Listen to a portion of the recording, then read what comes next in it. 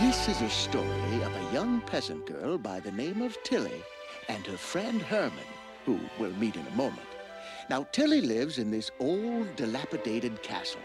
She lives here with her uncle, Baron St. George, who does his best to raise Tillie, but she usually finds him preoccupied with his daydreams and storytelling of slaying some menacing dragon. Now, Tillie is a good little girl, and anyone would love to call her his friend. But Tillie has one problem.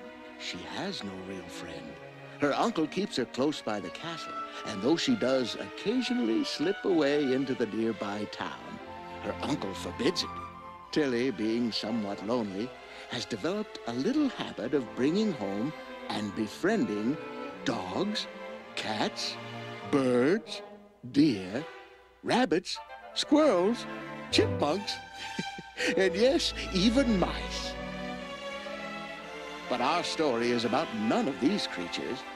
This time, Tillie found a real friend, Herman, a dragon. Huh? You can stay! We can be friends forever and ever! Oh, Herman, I'm so happy! Oh, me too. Well, Tillie and Herman became inseparable, spending all their time together. Each day seemed happier than the one before.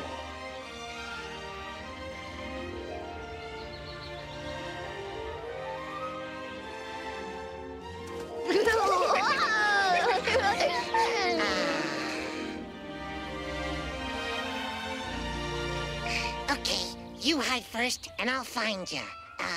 1, 2, 3, 4, 6, 7, 5, 8, 9, 10. Here I come, Tillie. Huh? I see you.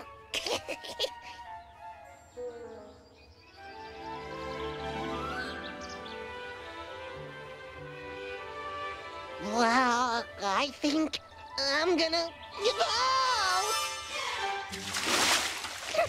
Oh, gee, Herman, I'm sorry. No, really, I'm really sorry. It's okay, Tillie, but it sure is cold.